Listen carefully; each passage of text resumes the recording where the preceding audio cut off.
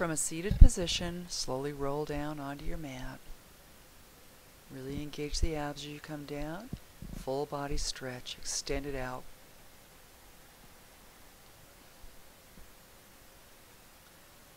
Leaving the left leg extended, bring the right knee into your chest. Extend the right leg, bring the left knee into the chest.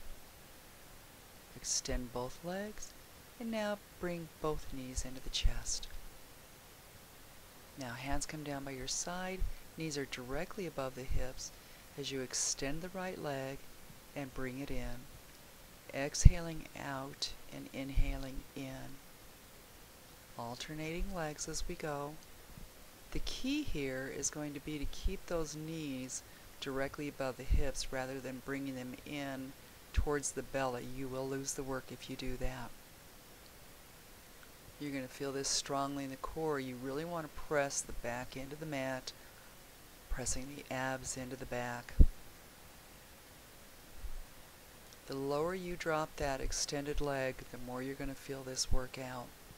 So if you need a modification, just don't bring that leg down as far.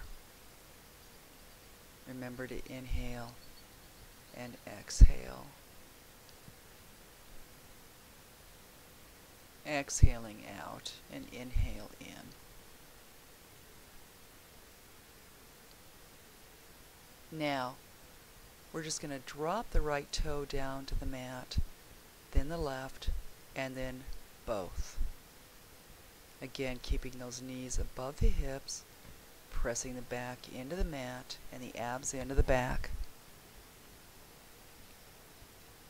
Inhale, exhale, inhale, exhale, inhale both and exhale.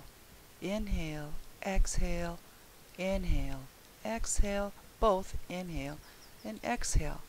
Keep it moving. We're doing 8 reps on each side. Keeping the rest of the body still, only working the core. You will probably feel this in the quads, and you will definitely feel this in the abdominal region.